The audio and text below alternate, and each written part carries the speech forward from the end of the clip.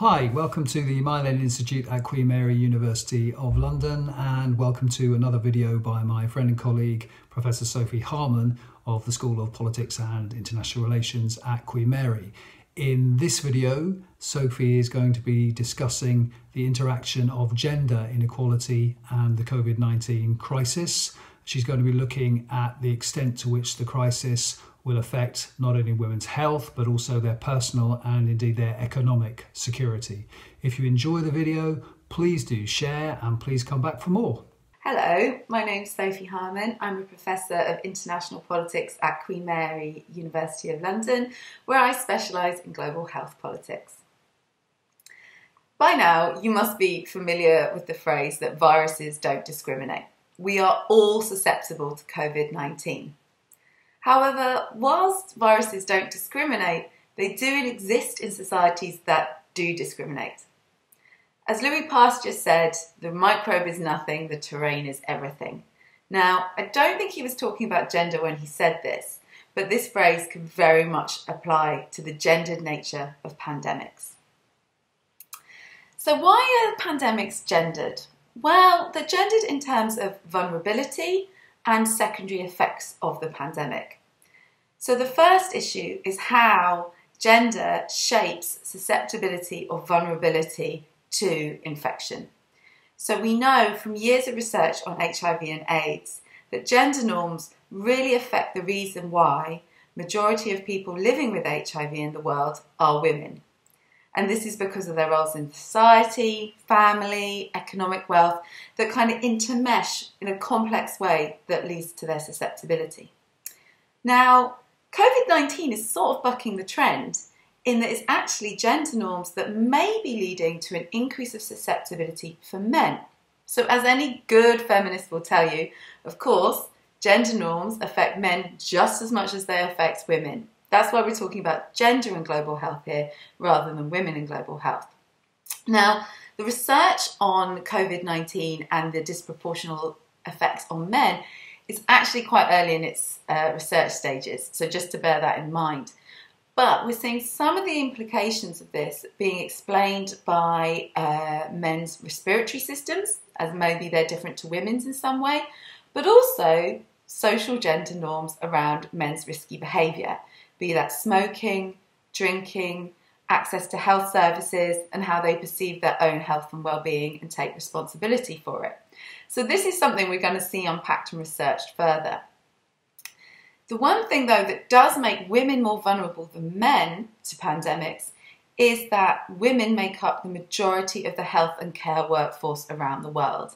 So when we talk about frontline healthcare workers, when we think about concerns around frontline healthcare workers, we're talking about women. Then there is the secondary health effects on women. So we know that pandemics can have secondary health effects on pregnant women. So if you talk to anyone involved in pandemic preparedness and you ask about women or gender, they'll tend to talk about pregnant women and if pregnant women are at risk to the virus. Now, the good news in COVID-19 is that's not the case. The risk, however, becomes when a pregnant woman may be nervous about seeking care or health care for her pregnancy during her pregnancy. Now, who would want to be pregnant right now? My heart goes out to pregnant people right now. You don't have anything to fear, but it's natural for you to worry at this stage, even though you have nothing to worry about. But this is part of the problem. And we saw this with the Ebola outbreak in 2014-16, where maternal mortality rates, particularly in Sierra Leone, went up as a consequence of women not wanting to deliver in health centres. Now that's devastating, and it could lead to more deaths in some cases than the virus itself. So with self-isolation in the home, the most obvious issue is that the home is not a safe place for everyone, and this can therefore lead to women and men being more susceptible to domestic abuse and violence. And unfortunately, this is a trend that we're beginning to see play out within COVID-19, with really serious implications for both women's well-being, their lives, and also the wider care structure that is in place to support those women. The other issue you have with healthcare is related to women's access to reproductive health services, be that safe abortion on one end of the spectrum, to contraception access, to HRT as well. Now, this has been a problem increasingly in the UK, but is now going to be exacerbated potentially by the crisis. Finally, the other effects you have are women's role within the economy, so within the informal sector, within self-employed sector, and also their just ability to do work whilst isolating from home and looking after the kids.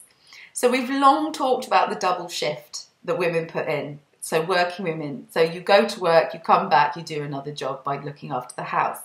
This is now becoming the triple shift because you're doing your work, you're keeping the kind of domestic chores, and you're also teaching your children.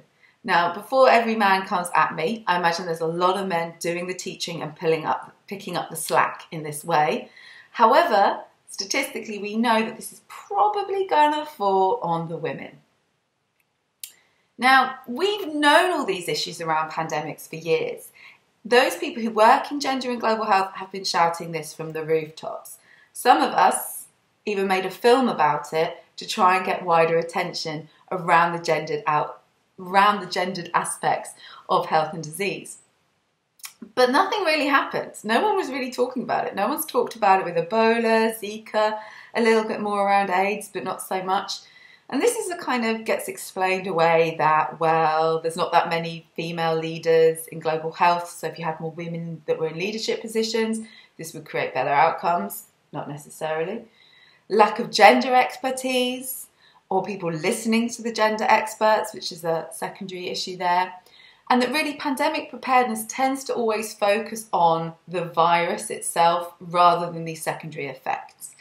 It's a very kind of health, clinician kind of focus rather than these wider social issues. And often just these global health institutions struggle to really comprehend gender.